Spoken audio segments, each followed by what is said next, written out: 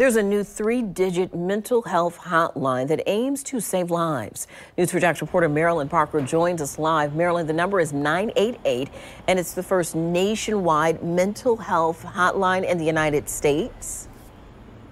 It's going to help people everywhere, even right here in Northeast Florida. We put up a question on news4jax.com, and I want to read you one response we got in the last few hours. It says, "I've been helped by the hotline in the past, but the number I've always had to look for. Now I can memorize it. Definitely a big help."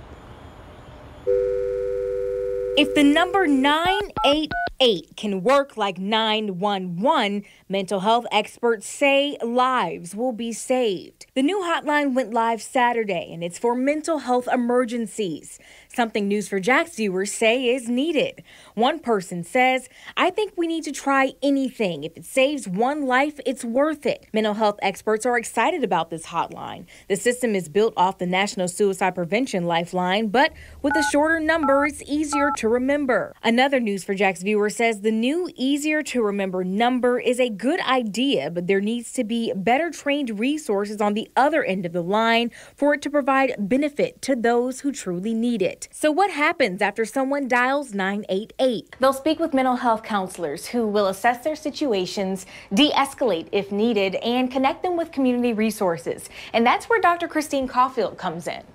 And if necessary, if the clinician feels that the individual needs someone in person to assist, they will deploy our mobile response teams. And LSF Health Systems has set up mobile response teams in every county that we serve. We reached out and are waiting to learn who's on the mobile response teams, especially when it comes to higher risk situations.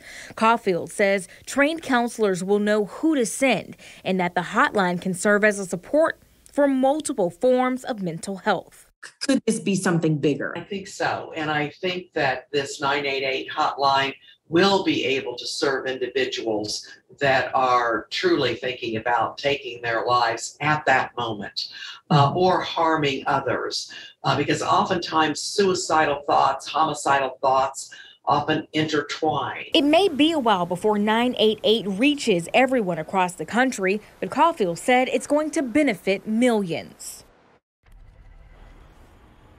And I actually just heard back from Dr. Christine Caulfield about those mobile response teams. She just texted me and let me know that they are staffed with licensed clinicians, peer specialists, and a care coordinator. She also let us know that some of the teams have more than one clinician, depending upon the size and on that company's that county's population, and that response teams also consist of law enforcement officers and a licensed clinician. So again, that's a part of the team that can be responding to these calls, again projected to help out millions.